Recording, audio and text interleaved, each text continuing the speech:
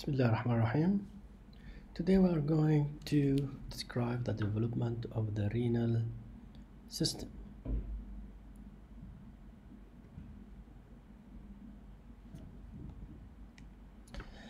So before we talk about the development of the renal system, we need to talk about a little bit about the function of the renal system. One of the main functions, which is to eliminate of the metabolic waste product by the filtration and excretion. And the other function, which is regulation of the electrolyte in the body. And the third function, the kidney serve as endocrine organ through the production of two main hormones. The first hormone, which is renin, which play a role in the regulation of blood pressure, where the other one, which is the erythropoietin, which regulate the red blood formation by the bone marrow.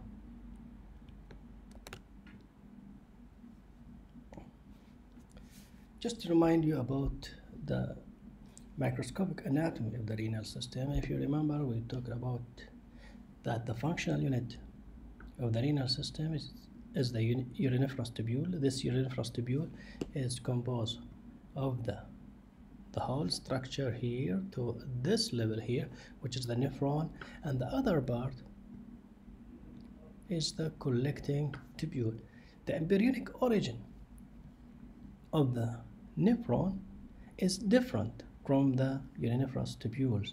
So that's why when you talk about the uriniferous tubule, we say like it composed of two parts, the nephron and the collecting tubules. This area here, which is the beginning and mark the beginning of the nephron, which is the blind end tube, like this. This is the Bowman's capsule.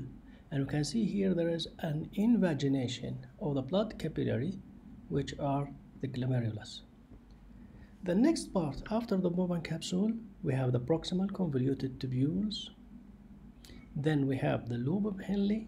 We have the descending part where we have thick portion, we have thin portion, thick portion because the wall contains simple cuboidal epithelium, and thin portion because the wall contains simple squamous epithelium. And then we have the ascending, again it contains thin portion and thick portion. And the last part here, which is the distal convoluted tubules. At this area here we have the connecting tubule, and finally we have the collecting tubules. And these collecting tubules going to open of the renal pelvis area. From outside we have the capsule, inside we have the cortex, and this area here we have the medulla, and usually this area here has the pyramidal shape. We call it the medullary pyramids, and with the adjacent area from here to here, from the cortex, both of these structures forms the renal loop. So the renal systems develop from the intermediate mesoderm. All the structure are developed from the mesoderm except the lining of the bladder and urethra, which are derived from the endoderm.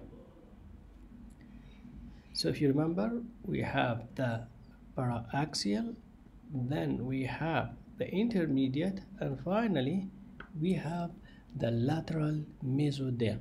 So most of the epithelium and most of the structures that develop inside the renal system, the origin is the intermediate mesoderm, as I said, except for the areas of the bladder and urethra.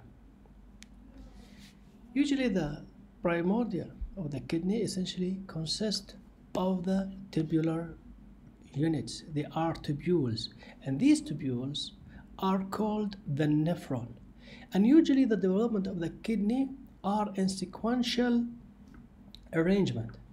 First part are developed in the neck region, we call it the pronephros, and the second part that develop in the area of the thoracolumbar region, which is the mesonephros, and the last portion that develop in the area of the sacral region, which is the metanephros. The only functional and definitive kidney will be the metanephros. nephroc or metanephros kidney. Usually this part here, the pronephros and the mesonephros, going to disappear and atrophy. The only remnant will be this duct here, which play a role in the formation of the male reproductive system, and we'll talk about it in the next lecture about the male system. As I said, these are insequential, and the only one functionally competent will be the metanephros, which develop in the sacral region. So we'll start with the first one, which is the pronephros.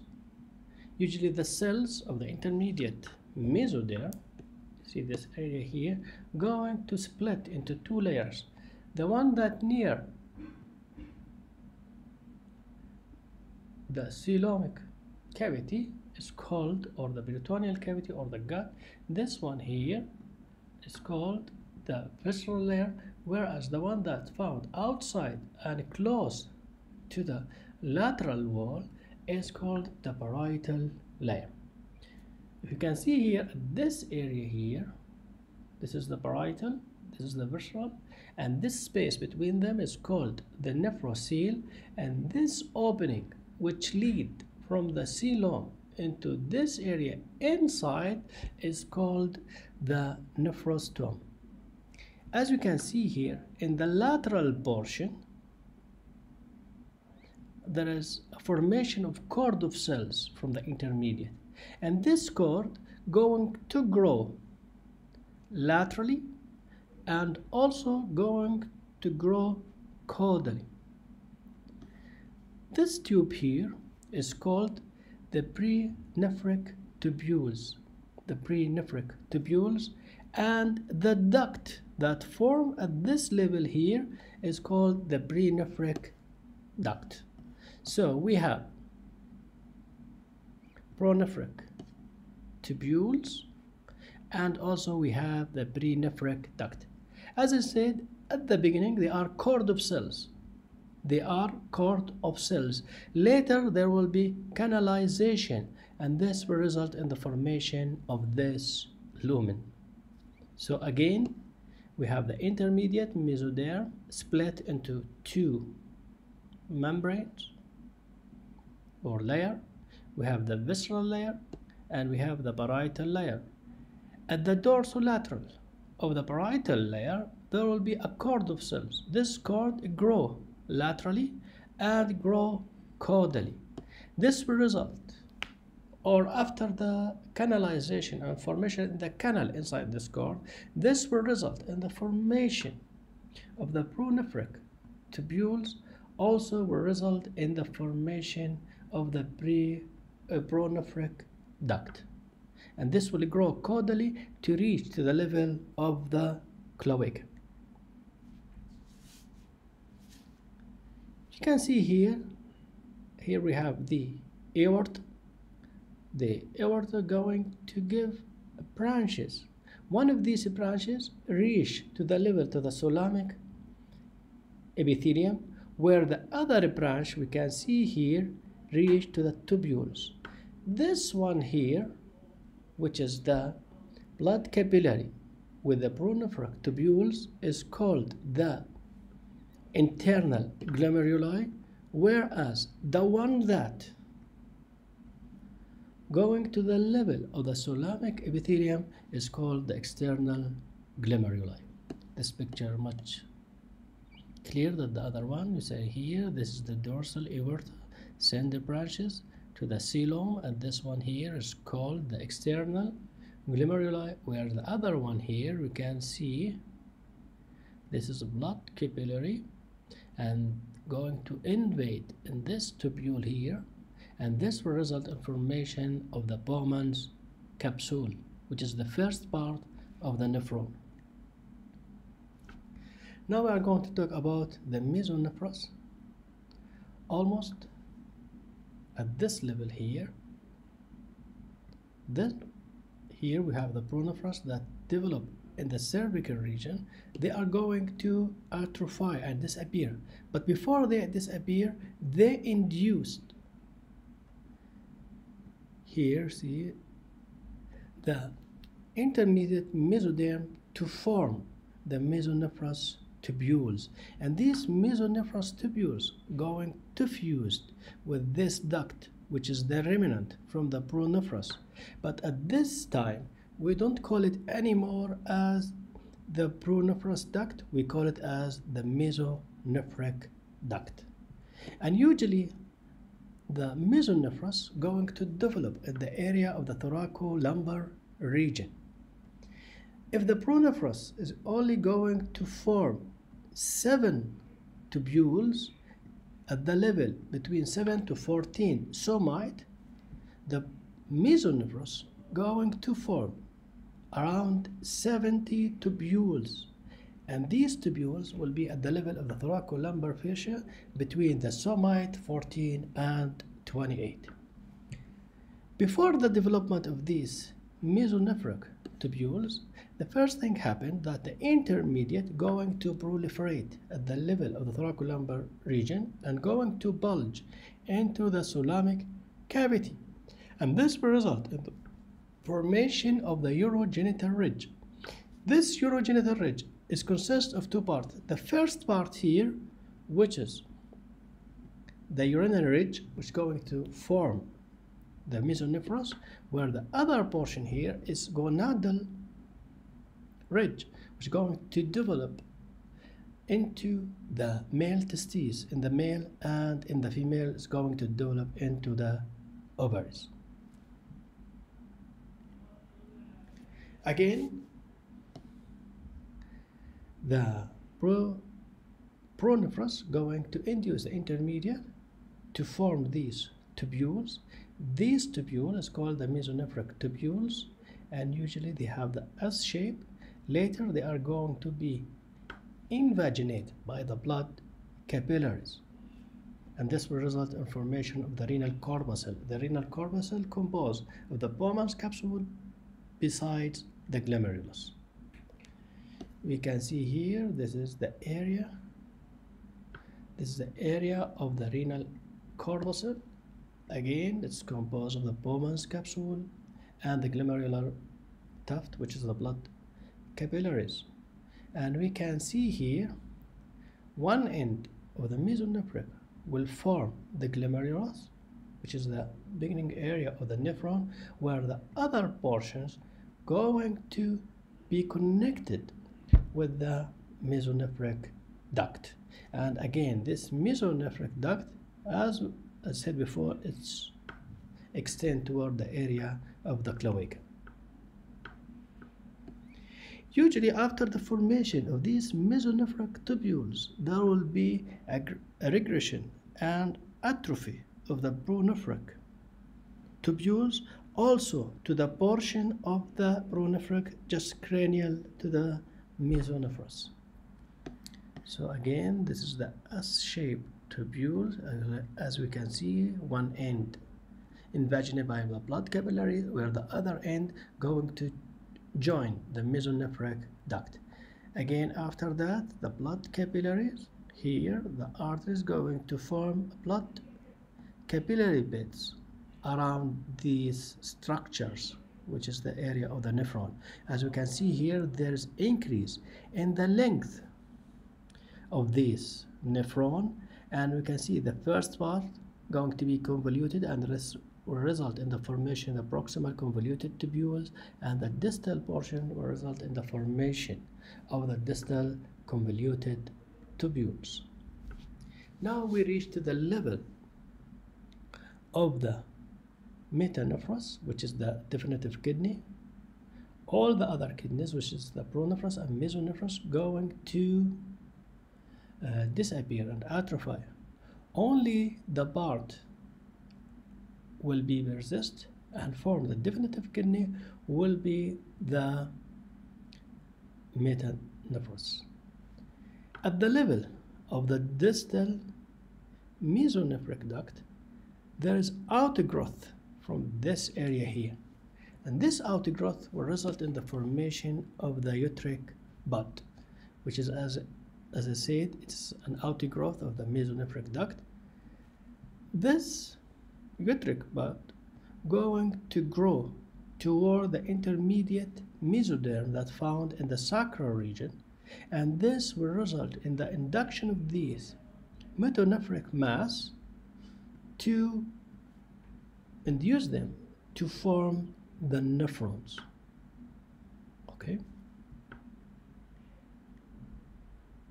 so again, this is the area of the cervical region: pronephros, mesonephros, and metanephros.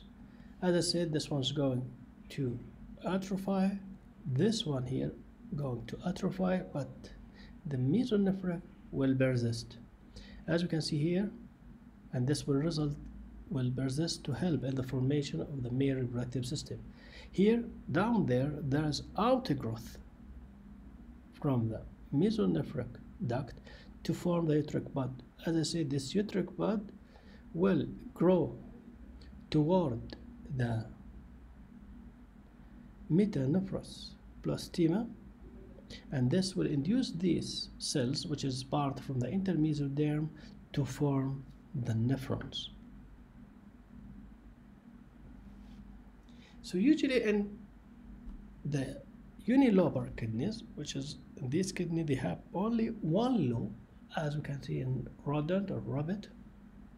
Usually what happens that we have the uteric bud going to grow, and then will going to expand it inside the kidney, and from this renal bulbus there will be extension, which are the collecting tubules, and these collecting tubules will be surrounded by the mesodermal cells, and these mesodermal cells, which is the intermediate mesoderm, going to differentiate into nephron, and there's multiple nephron that going to open into these collecting tubules. At the end, all of these blastema going to fuse together, and this give us the unilobar shape of the kidney. As I said here, this is the induction of the uteric tube. It's going to penetrate toward the mesodermal cells, and this will result in the formation of the nephron. And we can see here that there's junction between the nephron and the uteric bud. Both of these structures are called the uniphros tubules. As we can see here, there is an elongation and start to be convoluted, and this will result in the formation of the proximal convoluted and the distal convoluted, where it's connected with the collecting tubules. And we can see here we have the blood capillary, which is the glomerulus. Also, there's a formation of the blood capillaries around different structures or different parts of the nephron, which is the proximal, the lobe of Henle, the descending and the ascending portion. And you can see here there is the extension of the collecting tubule, and this is true for the unilobar, because as I said, at the end all of these blastema going to fuse together. In the other animal species, what we can see here, this is the ureter. It's going to divide into two major branches, and from these branches there will be between 12 to 25 of small branches, and these branches will give us the collecting tubule. So it will be like this. This is the ureter. It's going to divide into two portions. Then it will give us a large, like this.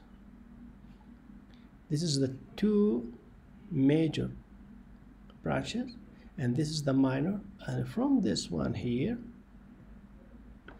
we have another branch, and this will be surrounded by the mesodermal cells, and this structure will induce this mesoderm to form the nephrons. So we can see like each one of these nephron first have two drain at this small structure, then into the large structure, then toward the ureter. This structure will give us what we call it the multilobar kidney.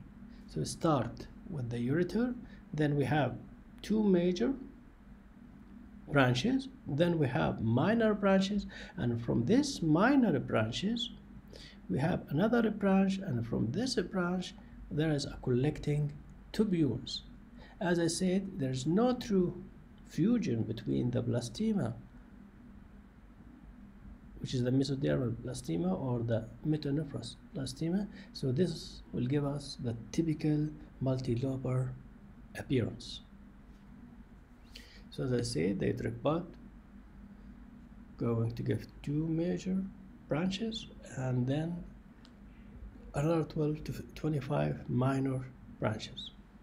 The dilated end of the minor become invaginated with the funnel shape calyces, and also will be capped with the metanephric tissue, which is going to form the nephrons. So this is in the ox or in cattle. So they have the ureter, it's going to give us the two branches, then the minor branches, and you can see here all of it's capped by the metanephros blastema, which are going to develop the nephron, and we can see each one of them going to open separately into the ureter, and this will give us the typical shape of the multilobar. And we can see in this animal there is no renal pelvis.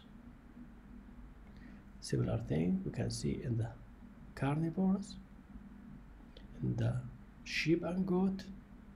However, in the equine it's almost multilobar, but the appearance will be look like the domestic carnivores. So this is the equine, again two branches, and from there we start to have these loops. So this is multilobar kidney. The final thing I want to talk about is the development of the bladder. As we know, the bladder is developed from the caudal portion of the hindgut, and as you know that this area here, which is the urogenital sinus, and this is the hindgut, the caudal portion, both of them they have common area here, which is the cloaca. And due to growth of the mesoderm from this area, this will result in the formation of a structure, we call it the urorectal septum.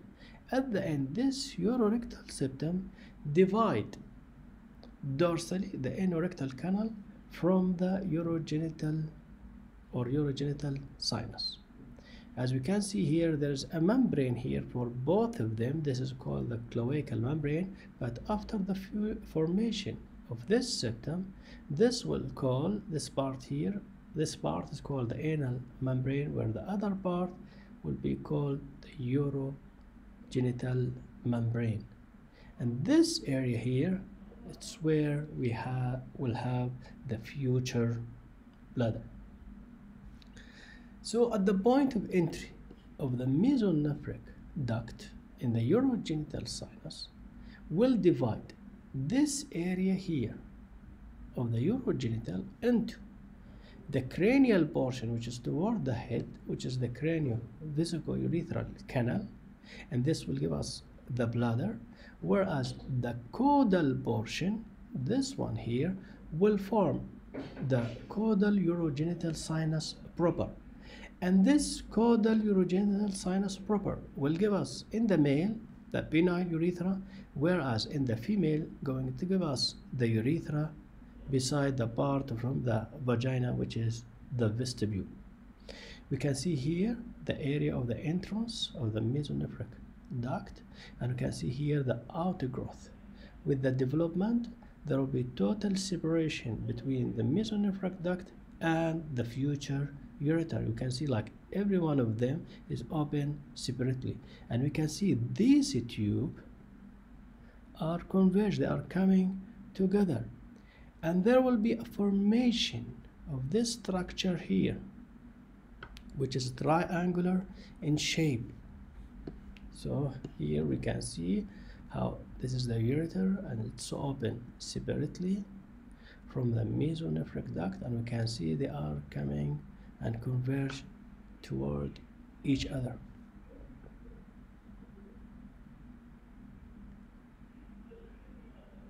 The same here, see here, they share the same entrance, then it's totally divided, and we can see this one extended cranially to converge this area here and this area here. This arrangement will result in the formation of the structure which is the trigone of the urinary bladder. This